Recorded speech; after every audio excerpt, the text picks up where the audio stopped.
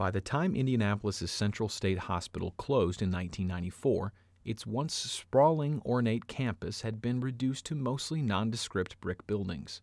The old pathology building, a prominent marker of the asylum's past, still remained. Starting in 1969, it was converted into the Indiana Medical History Museum. The building once featured cutting-edge facilities and housed budding scientific research in the fields of pathology and psychiatry. One of the goals, then, was to find physical markers in brain tissue that indicated mental illness.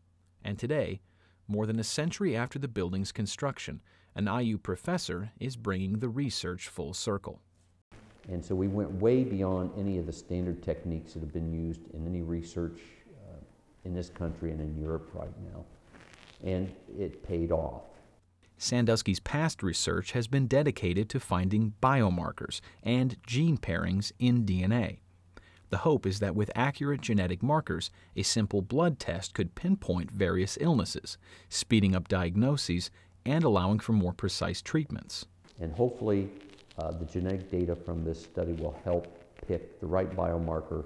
So when you look at the biomarker expressions, we can tag it to a drug, and so when they first come in for examination, we can select the right drug for the right patient at the right time. Sandusky paid special attention to mental illnesses such as bipolar disease and schizophrenia, but was limited by a shortage of samples, or human brains. In a fortuitous meeting of minds, Sandusky spoke with Dr. James Smith, former department chair of pathology and laboratory medicine.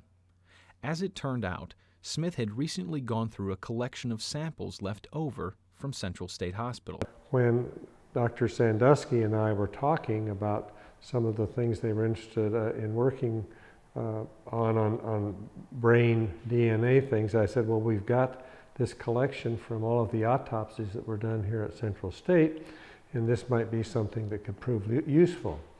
Out of 1,400 cases, Sandusky narrowed his sample down to about 100, mostly composed of former patients diagnosed with dementia praecox, which was then the equivalent of present-day bipolar disease and schizophrenia. Beginning in the spring and summer of 2012, Sandusky will compare the DNA from these samples with genetic biomarkers found in post-traumatic stress disorder blood samples that he collected over the last 5 years.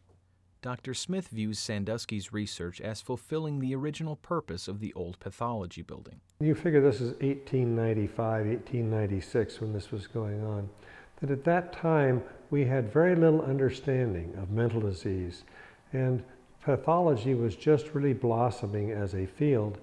Mary Ellen Hennessy Nottage, executive director of the Indiana Medical History Museum, agrees Sandusky's research adds to the foundation established by the building's original scientists.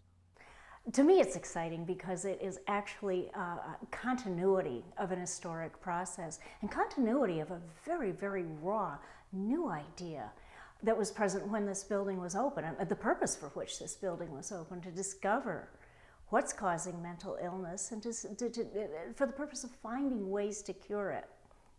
Hennessy Nottage says that the museum's displays and Sandusky's research help provide perspective on mental illness.